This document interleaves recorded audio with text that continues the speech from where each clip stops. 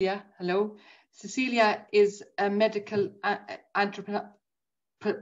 anthropologist, how do you pronounce it properly? Medical anthropologist, yes. Yeah, whose work is focused on applied health research. And Cecilia is a senior research fellow in the Department of Targeted Intervention at University College London.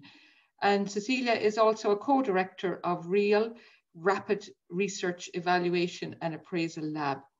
And her work, she works with a variety of healthcare teams, from perioperative to cancer care. And I know, Cecilia, that a lot of your work is also focused on building capacity among healthcare teams. For instance, you're currently supporting a team of public health team undertaking research on HIV. And I think this is very timely, this webinar. We could be looking at a paradigm shift in the use of rapid qualitative research in view of needing answers in the current pandemic to some very important questions.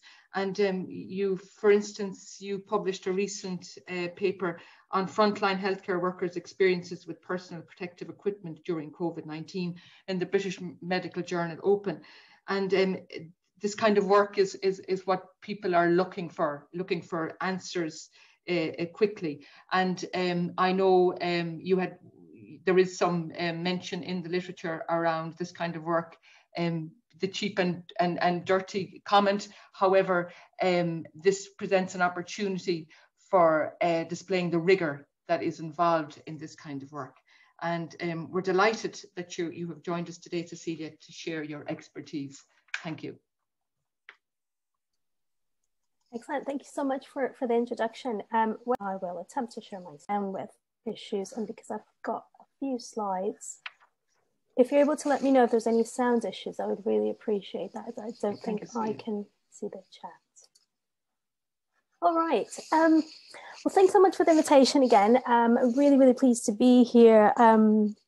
We normally look a lot at Quest and follow publications because our involvement with clinical trials is quite a recent, involvement. So we like to learn from the experts, and hopefully some of the tweaks and the adaptations that we've made to some of these qualitative approaches will be useful to you. So the idea of today is I've organized a presentation, so it gives you, I guess, I'll spend quite a bit of time bringing everyone up to speed in relation to what we mean by rapid qualitative research. I'll tell you a little bit about the definition. We'll go over some of the most frequently used approaches, the key features. I'll show you what that looks like in practice. I'm going to try to give you a few practical tools that you could then take with you and potentially adapt into your own types of studies. And then I'll try to situate some of these tools and features within the landscape of clinical trials and how other teams have started to adapt qualitative research approaches within the context of trials and some of the quite minor pieces of work that we've done ourselves. And then I hope to close the presentation today with a look at challenges and leave, I guess, the presentation on a high note, thinking about some of the positives of combining some of these more traditional qualitative, but also infusing them, I think, with the creativeness of the more rapid approaches and what we expect to see in the near future. So, as Maura said, I'm a medical anthropologist by background. I work with an amazing team that has expertise in various areas of the social sciences, quite a multidisciplinary team, and we specialize in rapid qualitative research. And I'll come back to some of the reasons why we got involved with these types of approaches. But the first thing I want to do is I want to introduce the team through an animation, because a lot of the work that I'll talk about is actually work that we've generated. So it just gives you a little bit more context in terms of how to interpret some of the papers that I'll discuss. Hopefully this works.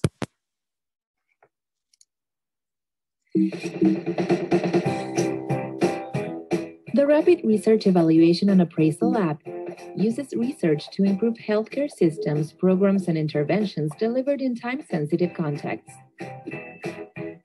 RREAL is a multidisciplinary team with expertise in qualitative and quantitative research. RREAL delivers face-to-face and online training, carries out rapid literature reviews, quick appraisals, rapid ethnographies, and evaluations, and advises other teams or organizations on the use of rapid research approaches. Current areas of research include the organization and management of healthcare delivery, the use of rapid qualitative research in clinical trials, global health and complex health emergencies. For more information, please visit our website.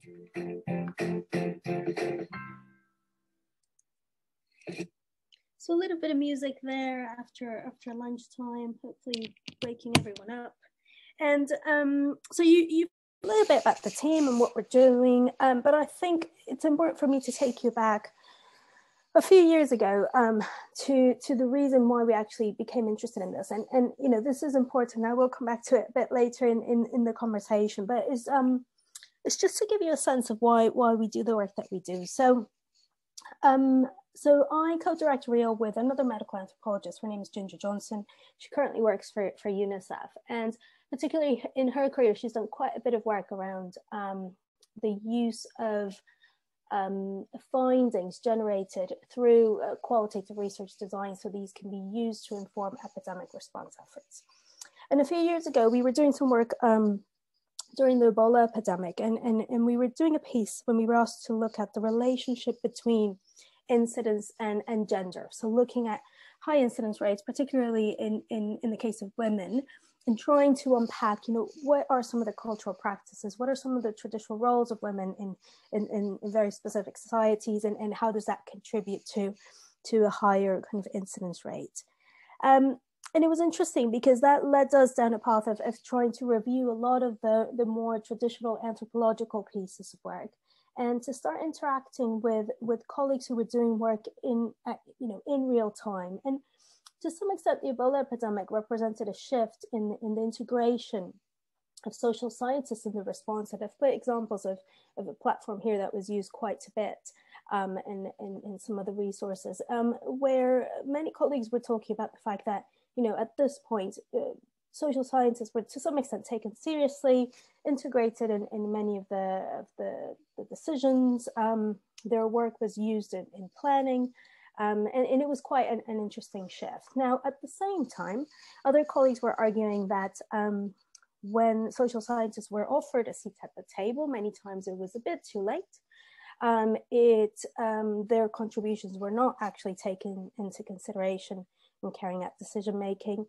And another quite interesting group of anthropologists at the time actually said, well, what's really happening is that many of us cannot respond to the time pressures that are required by public health authorities, so that we can deliver quite rich and meaningful pieces of information, so these can be used to inform decision making. And also, we're really failing in the way in which we are presenting those findings or communicating these findings. So a more traditional approach of, let's say, a monograph, a 50-page report that probably no one has the time to read, would probably not be suitable within this context. So that led quite a few colleagues to start rethinking the ways in which we design qualitative research, we implement it, and how we share our findings. And it got us really, really excited, and we became hooked to some extent with this kind of line of thought. And we put together this review quite early on, actually trying to find out, well, what are other qualitative researchers doing to be able to generate findings in a timely way, so these can be used to inform changes in policy and practice. So that's where this review came. It was the first one that we did together on this topic, and it was when we came across this question has guided our work since then. The question posed many years ago, really, by Scrimshire Hotelier, who are kind of the developers of RAPs, which are rapid assessment procedures, which I'll come to, where they asked, must one spend a year in the field collecting ethnographic data in order to make useful recommendations for a health program? That's something that we come to quite often, thinking about, is it a matter of time in relation to the quality of the work that we can do? So as Mara was saying, you know, does time equal rigor to some extent? Or can we actually develop high quality pieces of work where we can also generate findings that can be used within shorter time frames? So the big question is, why does some research need to be rapid then?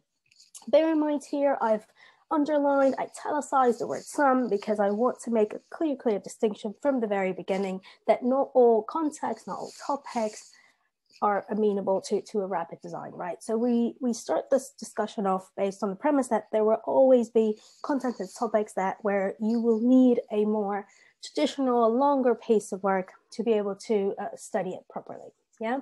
However, having said that, there's many different ways in which you can design a study where you can still deliver findings in a timely way. And I really like this quote by McNally and colleagues that talks about the timeliness of information being as critical as its accuracy. And the reason why timeliness in many cases influences our ability to use research findings. So I've been saying this over and over, use them to inform changes in practice and policy. There is a way of using some of these approaches to bridge a gap, you know, this mismatch that has been identified between policy and evaluation, and I would say actually between policy and research in general, even practice and research as well. So bridging that gap. And also considering the fact that some topics are time sensitive. So if we do not capture them in real time, there's richness, there's additional levels of detail that we will miss. All right, so what do we mean by rapid qualitative methods or rapid evaluation and appraisal methods as McNally and Foster-Fishman have proposed? So no real consensus out there in relation to a key definition that brings all of these together, but quite few attempts to do this. And I think one of the most important ones is probably this review, which is slightly old now, but what McNally and Foster-Fishman tried to do is they've reviewed many different approaches commonly used in more rapid and with a more qualitative design as well. And what they found was that many of these approaches share the characteristics that I've circled for you here at the bottom. So these tended to be studies, you know, rapid in terms of short duration, right? They talk about from a few weeks to a few months. We've seen some examples of things that are slightly longer, and I'll come back to that, but because normally what they have is they've got a series of quite intensive periods of data collection with feedback loops organized as the study is ongoing, yeah? The studies tend to be participatory, so that means involving members of the community or other stakeholders from early stages of design, or even including them in the actual implementation of the study as well.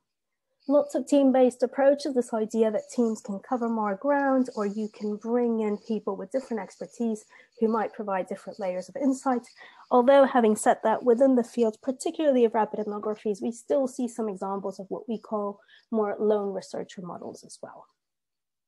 And in most of these approaches, you are looking at an iterative design to research, in the sense that you've got potentially repetitive cycles where you might be analyzing and collecting data in parallel, being able to identify emerging findings, potentially sharing those with stakeholders, using the feedback, bringing all of that together, prompting changes in your study design, and starting all over again. Second question I always get is, what do you mean by rapid? Which is a very difficult question to answer because there's no real consensus out there. So I've put here a few examples from the literature, just for you to get a sense of timeframes proposed by some authors. Some of the reviews that we've done have also tried to map study duration. Mentioned this one already. You'll see here very, very short and intensive pieces. Another review where we looked at rapid ethnographies, still lots of variation. You can see 5 days to 6 months, but we're starting to see some longer studies. And when we then go into the field of rapid evaluation, especially with rapid feedback and rapid cycle evaluation, sometimes we'll see the term rapid evaluation being used, but we might be talking about studies that are about maybe 9 months or even a year long.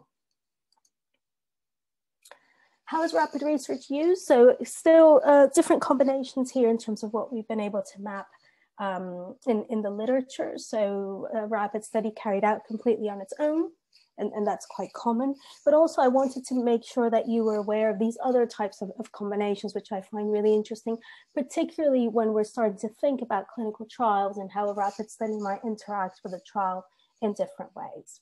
So a rapid study that might be carried out at the beginning could be more of an exploratory study, could be in the form of what we might call a rapid appraisal, something that gives you perhaps a bit of a diagnostic that could then, the findings could then be taken and used to inform a longer piece of work. The opposite type of design, where you might be carrying out a longer study, and as normally happens in research, after the long study, you've got more questions than when you actually began the study. So you might be interested in carrying out a rapid study after the long study to maybe tease out some of those questions in a bit more detail. And an interesting approach is this combination and running both studies in parallel. So a longer piece, maybe you're running a rapid study in parallel to that. Perhaps adding these feedback loops that you've heard me mention that I'll talk about in a bit more detail later today. Also, variability in the types of rapid research approaches that we see out there. I've divided them here for you in terms of rapid research and evaluation. Bear in mind that some of these distinctions are a bit arbitrary. So there's quite a lot of cross-fertilization over time. Many of these approaches are quite old. It's just to give you a sense of different areas, I think. And one of the things that we've tried to do, we've tried to categorize these different approaches in the form of a decision tool to help researchers, particularly those who are a bit new to the field, try to help them identify, which approaches are the most suitable ones when thinking about study design. And we've posed a few questions here, and at the end of the day, selection depends on many different things. Key ones would be the research questions, of course, guiding the study, the aim or the purpose of the study, the level of participation of study participants, as well as other stakeholders in design and implementation, how structured researchers want data collection and analysis to be. Is it a team-based? Are you carrying out the study as a lone researcher? And how are you planning to share those findings? Are you planning to share them in an ongoing way? This idea of sharing emerging findings through these different feedback loops, or are you thinking this is a study where you'll share findings at the end or one-time feedback like we've established here? Now, another thing that we've done through this kind of constant mapping of the literature and seeing, and also recognizing the history of these approaches, like I've mentioned already, one of the things that we do a lot in all of our training is make people aware that these are not recent approaches. We've seen examples of these, well, we've seen examples as far as the 1950s, but really lots of popularity of many of these approaches within the 1980s, and then various transformations of these over the 90s, early 2000s, and then we see a boom, I would say probably beyond 2010. And as Mara was saying, I think the pandemic has triggered a lot of experimentation as well. So within the next few years, I think some of our mapping will intensify to be able to capture some of the transformations that the pandemic has triggered. But through this mapping, this idea of trying to identify what are the key features of rapid qualitative research. Now, many of these will probably not be a surprise to you, especially if you've been doing qualitative research for a while. Many of these, I think, we could integrate into a more long-term study as well. But it's the combination of them, and it's thinking about research in this more agile way that I think creates that particular distinction between these approaches. So I'll go over each of these because I also want to link these to particular pieces that we've seen carried out within the context of clinical trials a bit later on. So as you see here, one of the key aspects, and we saw this in the review by McNally and Foster-Fishman, this idea of iteration. And we've tried to map where this iteration normally happens. So we talk about different layers of iteration in qualitative research. And previously I talked about one of the features being this early preparatory or scoping stage. And what do we mean by this? We see this mainly in rapid evaluations, but recently we've been seeing researchers starting to adapt this early exploratory or scoping stage into other types of rapid approaches, like rapid ethnographies, for instance. And we've seen rapid appraisals adapted as well to be able to act as this more diagnostic stage or a diagnostic tool in the study. So a scoping study or this preparatory stage is a stage where researchers will collect, that you might be able to use evidence that's already out there. You might be carrying out rapid reviews. You might actually be carrying out an even shorter or an even more rapid study. Normally we try to combine some degree of a review of the evidence if that exists, depending on the topic. We might combine interviews with stakeholders, so people who will actually end up using the findings of the study, a few informal conversations perhaps with potential participants. If we're able to carry out observations to get a sense of the landscape, we will integrate that. Documentary analysis, documents related to the topic would also be useful here. If you kept thinking about carrying out a mixed method study, you might actually want to review any available data sets at that stage as well. Perhaps you can do a bit of secondary data analysis if you can. The idea is to get a sense of that, you know, what's already been produced and what you probably need to integrate into your study design. The reason why many of these rapid studies have integrated this stage, you know, even though it might actually delay the formal study start date, is because for a rapid study to actually work properly, the research questions need to be quite focused. And in order to focus a research question, you either have to have perhaps lots of years of experience working in a particular area or in a particular topic, or you might need to dedicate a bit of time and resource to the scoping or preparatory stage to make sure that that research question is focused and you've got a feasible piece of work, a study that you actually can carry out properly and within a short amount of time and can deliver high quality findings. So what we would normally do within that scoping study is use all of that information to define the aims, the areas covered in the study or the scope, right? Refine our research questions, and not only do this independently, because the scoping study for many of these studies, because we normally carry out rapid studies so that findings can be used to inform decision making. A really important, a key part of the scoping is to integrate stakeholders in decision making in relation to all the things that you see listed here. So aims and areas, research questions, what the study design will actually look like, the timeline, key piece of work, especially trying to understand when findings are needed. So that can be built into the study in the form of a dissemination plan, perhaps. And what are the final outputs, the different feedback processes that you actually want to integrate. And all of that, these discussions are facilitated by the research team, but the actual decision-making is carried out by those who will ultimately be using the findings of your study. Now, I've put a little note here saying that many times a scoping study can also function as in a way of an evaluability assessment, and that's used a lot in evaluation, but the idea here is the scoping study could also alert researchers to situations when a rapid study might not be suitable or appropriate. Yeah, so this idea that, you know, you'll do this really quick, but perhaps in that pace to prepare and to inform your design, and you might actually find lots of red flags in terms of the feasibility of that study. And there might be a point when you decide after the scoping study to abandon your plans to carry out a rapid study. So that's why this stage is also quite important. So another one of the features that I mentioned before was team-based research, and this also features in the definition that McNally and Foster-Fishman have proposed. And many of these approaches are team-based, and I think that's why it's really important for us to clarify what we mean by this. And the reason why rapid approaches rely on teams, like I mentioned before, many times teams allow you to cover more ground. You can perhaps have multiple people collecting data in parallel. You can develop potentially larger sample sizes or cover more sites.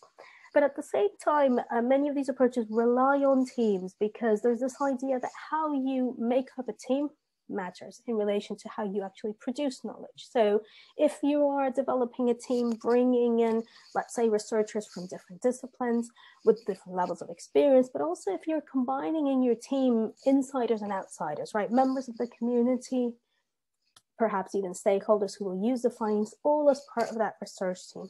As data are being collected and as data are being analyzed, all of their different perspectives will generate additional layers of meaning, increasing the kind of volume of interpretation that the team can carry out. There's lots of challenges with this, and I'll come back to this when I talk about challenges as well, but one of the key ones is managing, maintaining that consistency across multiple researchers. And several of these approaches have relied on more structured ways or template, table-based methods. I'll give you an example of one that we use quite frequently to be able to ensure that consistency, the use of, the ability to maintain more standardized approaches. Training has also been integrated into many of these studies. The blue box that you see here is a really, really intensive training program that Brown and colleagues have developed for an approach called RREAL. Where members of the team with absolutely no qualitative research experience can be trained in a few days and at least can assist with some of the field research, even though the actual research might be guided by researchers who specialize in more rapid approaches. Another one of the features was this idea of running different stages of research in parallel. And the key one is running data collection and analysis completely in parallel. And I've got an example of how this is done in practice based on a tool that we've developed a few years ago, which is actually an adaptation of another tool that was created around the 1990s. And this is what we call the RREAL rap sheet. So RAP meaning rapid assessment procedure, which is one of the approaches that I've mentioned already. Now, the traditional rap sheet was actually a summary that was created at the end of the study, which was in the form of a table, and it just brought all of the study information together in one page, and that was shared with stakeholders at the end. And as we were working through some of this literature and starting to implement some of these techniques, one of the things that we thought was actually, why don't we transform that original rap sheet into a working document? So something that we can use the moment we carry out that first interview, the moment we carry out that first observation, to start helping us synthesize, summarize, identify the key findings that are coming out of the data collection, and doing that in real time. So in a way, by doing it in real time, if we have to share emerging findings within a short time scale, we would at least be able to have a sense of the data that we're collecting. But at the same time, because we're already in quite good contact with the data, we can see the summaries that are coming out. We could also identify gaps in data collection, and we can come back to those as we're still collecting data. Another animation for you that explains rap sheet in a much better way than I just did. And then I've got a few examples to go through.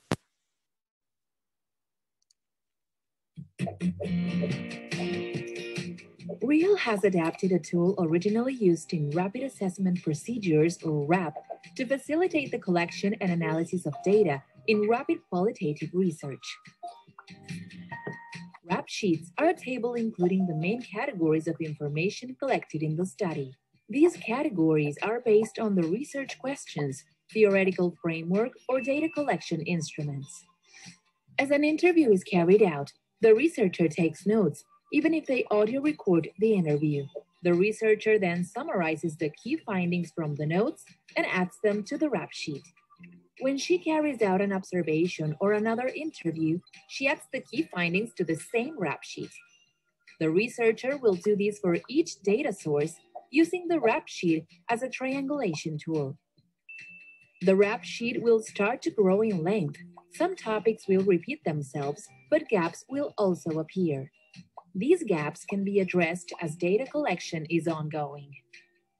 Different types of rap sheets can be created, one for each researcher, each study site, population, or to capture changes over time.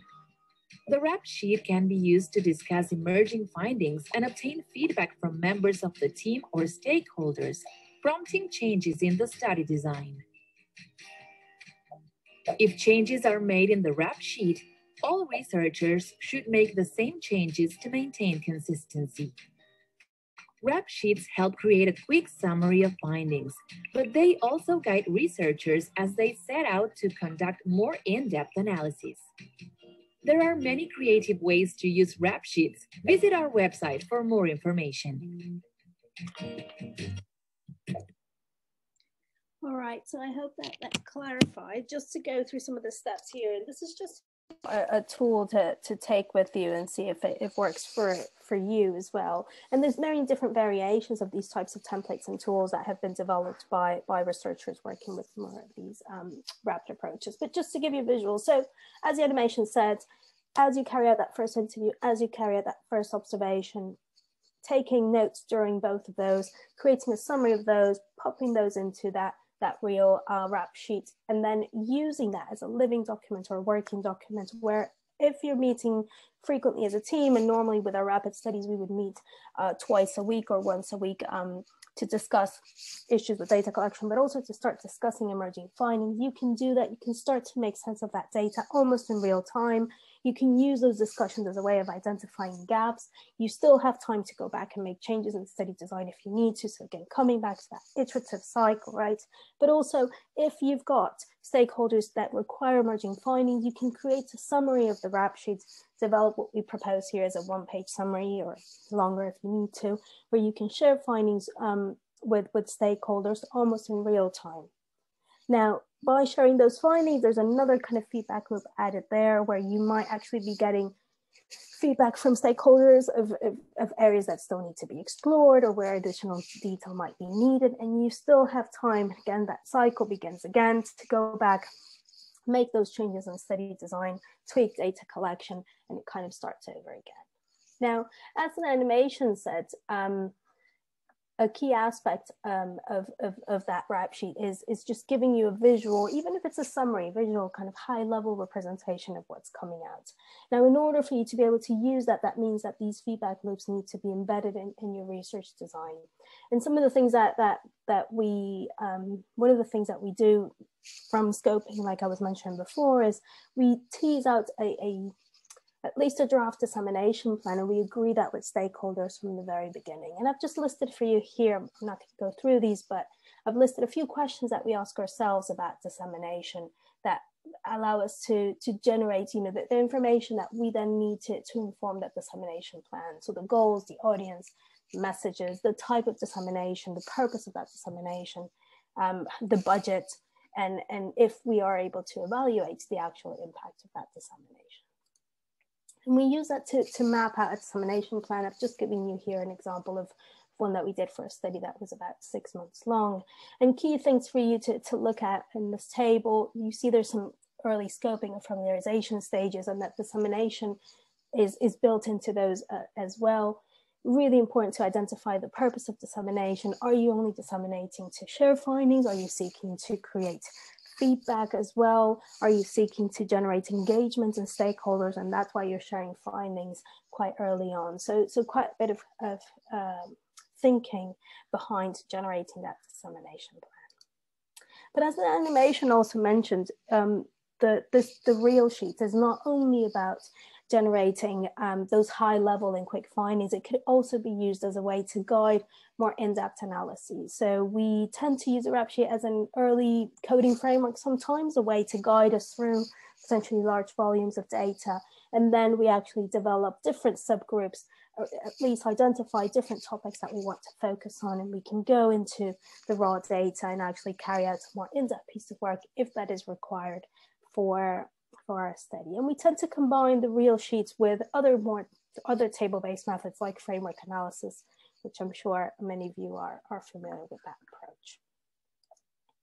So we've been talking about scoping, looking at how we might design a study so that it can be focused enough so that it's feasible to carry out the study within a short time frame. We've talked about the importance of these iterative cycles. We're running these different stages in parallel. We're thinking about feedback loops. We've got a team that can allow us to cover more ground, to bring in all these different levels of expertise. And then we come to this thinking about dissemination as well, where we're thinking about sharing our findings in various different ways. So one of the interesting things about many of these rapid approaches, and you heard me talk at the very beginning about one of the key barriers in making sure that research findings are used in a timely way, tends to be the way in which we present findings. And being trained as an anthropologist, I'm a very kind of text-based person, and for me it feels like if I'm not writing a long piece of work, it doesn't really pay tribute to the richness of the data. And many of these approaches make you think differently about how you communicate those findings so that they can be actionable, right? Easily translated into changes in practice and policy. So quite a few years ago, we started to innovate with our way of sharing findings. And a key contributor, a key enabler, I think, in that shift was a decision that we made as a team, that if we wanted to take dissemination and kind of communication of findings seriously, then we needed to integrate the required expertise into the study. So our team is made up of various social scientists, and we tend to be, as I mentioned before, very based on text. And so we decided to create a design team within our team. At the moment, it's 3 designers, a graphic designer who does more of a print work, an animation designer, and a designer that focuses a lot more on video. And they have been integrated as part of the team. So their time is costed as any researcher time would be costed. And they join team meetings, and they are involved in all decision-making around projects. They deal with clients or other stakeholders. They make suggestions as we are developing study protocols, and they will make us think completely differently about how we collect data, how we analyze data, and how we present data. And so they've proposed various approaches for us to think about dissemination in different ways, looking at, so if you see the top, what would that be, left infographic, which has mainly our this is the COVID-19 project that Mara mentioned at the beginning. The one at the top was used as a way of assisting us with recruitment. So you'll see it's an infographic that has the different methods that were included in the study, as well as where the study was being replicated. The study that we did in the UK was replicated across about 15 countries in a format called mirror studies. That I'm happy to talk about that during the discussion session at the end. But used more as a way of disseminating information about the study. The one that you see in the middle, linked to the same study, but this one was used as a way of sharing emerging findings.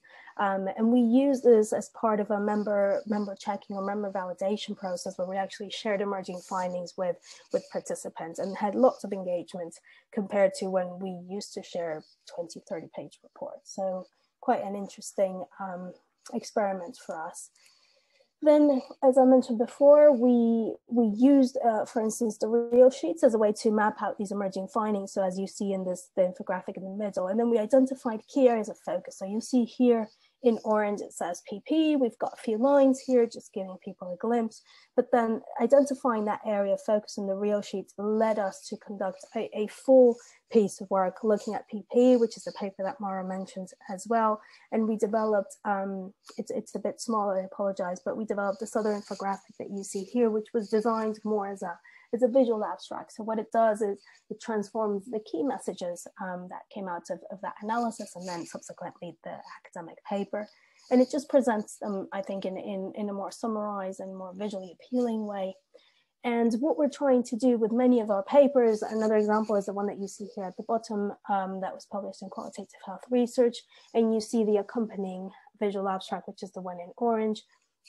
The idea of every academic paper that we publish to develop a one-page, more visually appealing piece, where if people do want to go ahead and read the full paper, there's a link at the bottom, they can always do that, but they can also get the main messages just by looking at that visual abstract as well.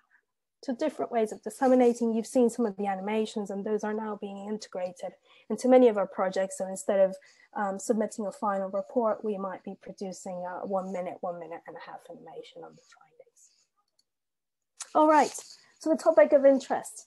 What does this mean then for the field of clinical trials? And what I've done here is just really, really quick mapping of a few examples of clinical trials where we've seen some of these features that I've mentioned so far, and some of these tools integrated into studies that are either a part of clinical trials in the form of a SWAT, a study within a trial, or have to some extent interacted or informed a trial in some way. So what we're seeing some examples where rapid studies using different approaches have been used as more exploratory or preliminary studies that could inform trial delivery. Yeah, so looking at the suitability of the setting, looking at potentially staff experiences, looking at any potential issues around trial setup, anticipating potential barriers for recruitment, getting to know the context perhaps in quite a rapid way, and then perhaps using that information to contextualize the findings from a trial that might come later. We've also seen some studies where the rapid study is running in parallel to the trial, and it might be a longer study, but it will have more intensive periods of data collection and build in these feedback loops. So emerging findings could be shared perhaps with a trial team, as in the case of this study, on an ongoing basis. So these cycles of data collection, analyzing in parallel, sharing findings with the trial team perhaps, and then initiating another cycle. we've tried to modify that same approach, the rapid feedback approach that you saw before in a recent feasibility trial. I've included a table here, it's got loads of information, but it's just to give you a sense of the short duration of the study. So we're talking about 5 months here. But again, the different ways in which after each of these months, findings were shared with the trial team and how the findings were used or not by the team to make changes. I've just flagged a few other trials that we're working on at the moment that use a similar design, where we hope to be testing out some of these approaches and reflecting on our practice. Oops.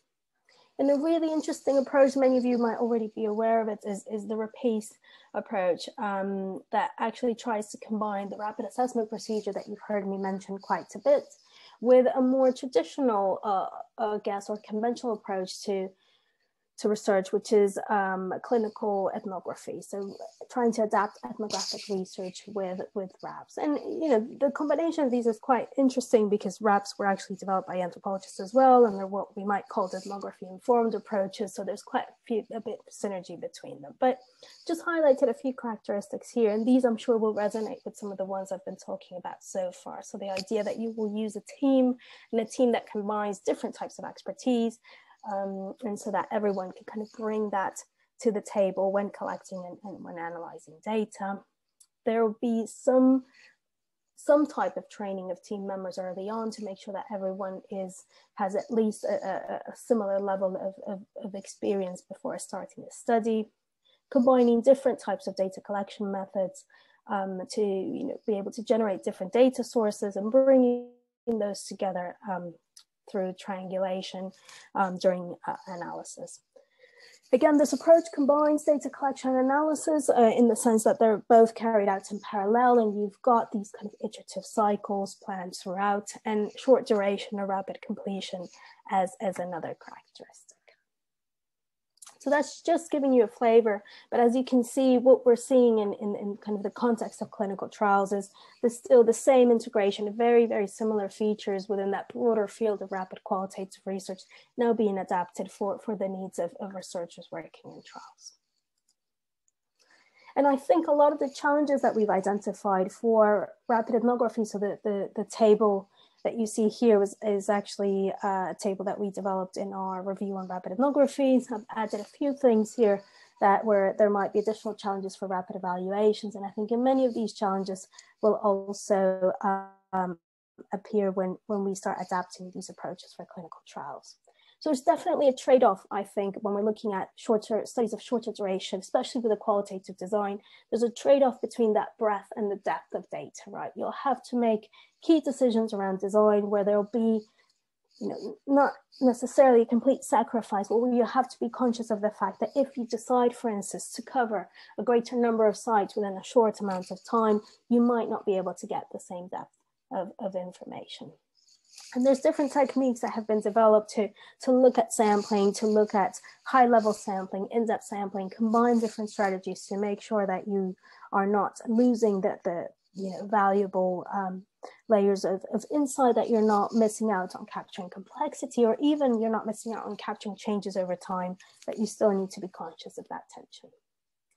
Sampling has also been identified as a challenge. There's this concern that because the study is rapid, researchers will tend to select participants who are most easily accessible, or who are, I guess, potentially more used to participating in research. But there's other techniques that rapid qualitative researchers have tried to develop to make sure that sampling can still take on a purposive, for instance, approach where you might be developing a sampling brief or a sampling framework early on, mapping out different groups that you think need to be included in the sample, and using that as a guide, quite a flexible guide, but still a guide as you're collecting data. I've touched on the use of teams of researchers already, the need to train members of the team who might be a bit more junior. And there is this discussion within the field around, is it better to have a lone researcher or work across multiple or have a team that has multiple researchers, right? And there's issues there around consistency. Many of these approaches have relied on more structured forms. So the RREAL sheets is an example. The fact that each researcher might be working on summarizing data in the form of a table. This idea that if one researcher makes a change to that table, that should be done by everyone to ensure that consistency. There's other approaches that have been developed as well for the stages of data analysis that are also based on the use of templates or tables. I've mentioned framework analysis as well. A few other things that I think might be relevant for work carried out in trials is also this idea of delivering timely findings. And we've seen this in some of the applications around, are you delivering findings, let's say, to a trial team, and how are you deciding when's the best time to do that, the format that is preferred, and how do you build those feedback loops from early on to make sure that you've got what we might call, I guess, quote unquote, that good enough data, and deciding when you've got good enough data so it can actually be shared. And another key point, especially coming from the field of rapid evaluation, is this idea of how do we translate those quite rich and sometimes quite complex findings into actionable findings, right? Those that can actually be used to inform quick changes. So lots of challenges, but at the same time, lots of interesting things to think about, and seeing really, really important examples of the application of rapid qualitative research in clinical trials, and thinking about, well, how can rapid qualitative research in clinical trials actually generate additional contributions to our wider debates within the field of more applied qualitative health research. All right, I feel like I've talked forever. I don't know if there's any questions. Yeah, we have some information on the team. Thank you, Cecilia. We have a lot of questions here, a lot of interest. Thank you. For one of the questions here, one of the earlier questions that came in, and Louise acknowledges that it's possibly a rhetorical question. Do you think ethics and research and development have caught up with the need for rapidity? And what can we do to collectively raise awareness? I think that is an excellent question. And I feel like sometimes I spent my life communicating with ethics committees as a way to communicate exactly that point that you've made. I think that, no, I don't think that we've been able to synchronize timelines and pace. I think that many times ethics committees continue to create delays. We've got a piece of work at the moment where we're working with our local research office to try to, we had a short piece that we published where we did a rapid appraisal of the research office during COVID-19 because they had to create lots of internal changes to rapidly review and set up studies, of course, mainly including clinical trials, but also other studies that were more about health services research, for instance, and that they had to shift their ways of working. So we did a piece trying to understand, okay, well, what did you do during that time that allowed you to work rapidly? And what are some of those changes that you would keep moving forward? And, there were different things, but one of the key ones was running some of these stages all in parallel. So quite similar to that rapid qualitative design where I was talking about combining those stages, they adopted that, and they had more team-based working where they could all, for instance, discuss a study and everyone was involved in that same discussion, and that allowed them to, stop working in that more sequential and linear way that they were used to working and actually bring all that together. I guess the issue is how sustainable those changes are and to what extent they would be able to keep them and keep up that rapid review and setup process. I think there's also, for rapid qualitative researchers, I think we face kind of an additional complication or additional difficulty. So any qualitative researcher, I think, going through ethics kind of review will have to deal with an issue around translating a qualitative design to a committee that might be used to the more clinical trial type of design. And we see this in forms that sometimes aren't suitable for the type of work that we do. I think someone working on a rapid qualitative research design has an additional layer to that, not only translating the more qualitative angle, but also making sure that people understand that time is of the essence, and the more that process generates delays, and the less significant that the need for the study will be. So yeah, I'm sorry to be kind of the bearer of bad news. I don't think they've synchronized in terms of timelines. I think there's lots of work to do. One of the things that we're looking at the moment to try to inform changes in the UK is looking at what some organizations like Doctors Without Borders, for instance, have done, where they've created their own quite rapid review mechanisms in the case of emergencies, and seeing if there's anything we can capture in terms of the work that they've done, where we could potentially create different tracks within ethics committees where a study is deemed important and the basic, time sensitive, right? If it's not carried out at that particular time point, then it will miss. Really important. Really, it's a very important consideration, Cecilia. A few questions about the RAP template and where it's available, and any link to RAP sheets, exemplars that you can share. Yeah, so our website has some resources. There's also, I'm just going to go back, sorry. There's a paper the one that we published, this one, Carrying Out Rapid Qualitative Research During a Pandemic, talks about how we use the sheets in that study, and it's got that diagram that you saw on the other slide about all the different steps. We're in the process of writing a fuller one where we really show you all the different examples of how we built the different sheets. But in the meantime, I think those would be the best ones, and also happy for people to email me and I can send you examples that we use when we teach in the training. So I've put some of the training here in case people are interested. In a couple of these, we go through step by step. How do you design it? How do you tweak it? How do you use it in practice? Thank you. And another question around a publication that you mentioned using rapid qualitative research and trials and the reference. Was that something you had provided in the talk, or? Does it say which one? So there's these two where we've seen that they are used more as exploratory. So this is kind of pre-trial to some extent, trying to inform.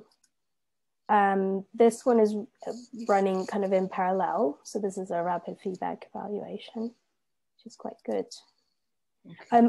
This work is under review at the moment, so I don't have a reference for it, but if it's accepted, then happy to share that. Our website's the best place to get all the publications as they come out.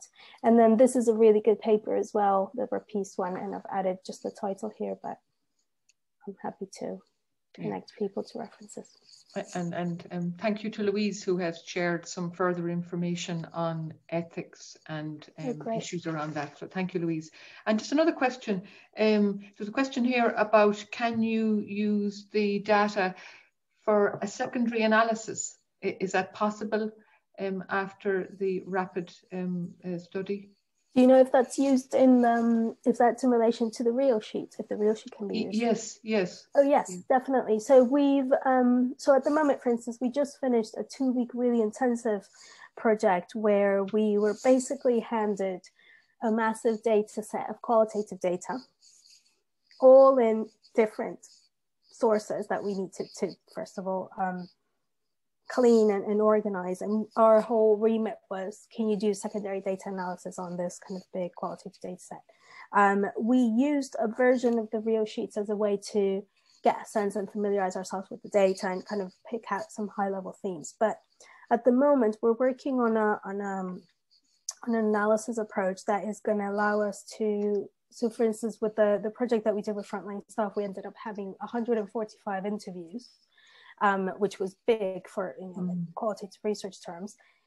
And we used an approach where we combine the REAL sheets with this framework analysis, which is basically translating pages and pages and pages of interview transcripts into a spreadsheet. And at the same time, the REAL sheet gives you that high level finding, but the framework analysis brings you back to the raw data, right? So you're constantly doing kind of that dual exercise and you're not losing that detail. So I can put it in the chat if that's helpful. We've got a paper that describes that to some extent, and we're in the process of writing another one. But definitely, if you have data already, qualitative data, then it's quite easily translatable into these table-based methods. Okay, thank you, Cecilia. Just a few later questions have come in. A question on if the findings from rapid qualitative research are not in depth, why do we need rapid qualitative research rather than quantitative research or pilot quantitative survey? Interesting question. Yeah, it's interesting. I wouldn't say that they're not in depth. I think it depends on what the purpose of the study is and how you decide to share the findings. I've seen really rich and in-depth pieces of work developed with a rapid design. So I wouldn't, first of all, I think it's important to clarify that. I don't think that you can make a decision around which one's better, qualitative or quantitative. I think both types of designs answer different questions, right? So we always make this distinction between, you know, a quantitative design will allow you to answer a question of how much or how many potentially, but a qualitative design will allow you to answer questions like why and how. Yeah. So I think, and that's why we do lots of mixed methods work as well, because sometimes we might want to answer all of these questions. And so you need a mixed methods design. So within a survey, for instance, a survey that will produce quant data, there'll be, you know, you'll be able to ask quite specific, perhaps quite close questions, and you'll get a data set that reflects those questions. But I think there's still value, depending on what your research questions are and what the aims of the study are, to look at the generation of qualitative data that will allow you to answer different ones. So yeah, I think research design is based on the questions that you want to ask, and then how you actually decide to answer those from, if you're going for a qualitative design, and like I said at the beginning of my presentation, there'll be topics and there'll be contexts where a rapid qualitative research design will not be appropriate. And that's a decision that you want to make early on. And, you know, one idea is to use the scoping stage that I was talking about, that preparatory stage, to actually make that decision, you know, is a rapid design suitable or not? And just a final question before we close, another very interesting question around the challenges of interpreting findings as multiple researchers come from different perspectives, you know, and there might be a positivistic approach there. And any thoughts on that, Cecilia?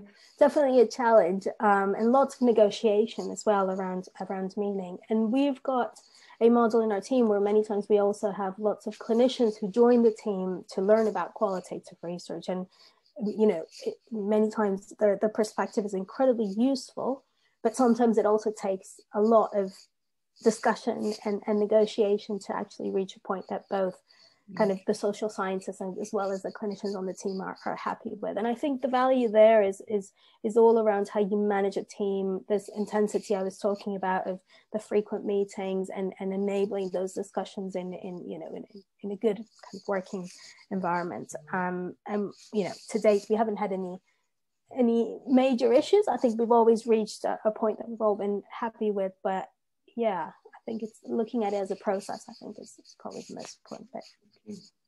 Well, thank you, Cecilia, and thank you everybody for attending the session and the very interesting questions. And I know I'm very interested in this as another opportunity to broaden my own you know, scope, my expertise and the scope of the type of research that I do, Cecilia. So thank you very much. So we'll sign off, and I just check, there's a few more questions coming in before we sign off. Don't want to miss anything that is let me see now. Yeah, I think I have them all. Yeah, I have all the questions. That's great. Yeah, so thank you, Cecilia, and no, thank you for the invitation, and thanks to everyone for their time. Okay, thank you very much. Thank you much everybody for attending.